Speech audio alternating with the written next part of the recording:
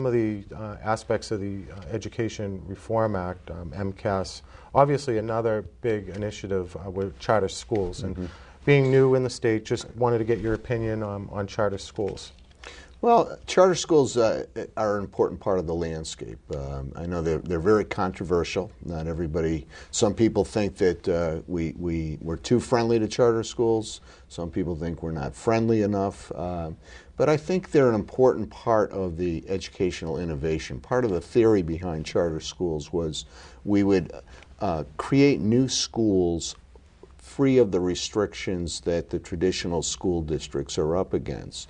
Those schools would then become seeds for innovation, and we would learn from them.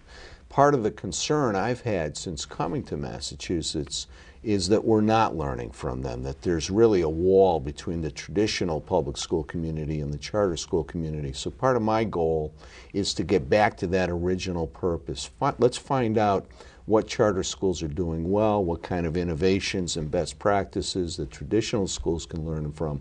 Having said that, I don't think charter schools have a lock on innovation. There's a lot of traditional schools that are doing very innovative, very productive kinds of things. So I want this to be a two-way dialogue.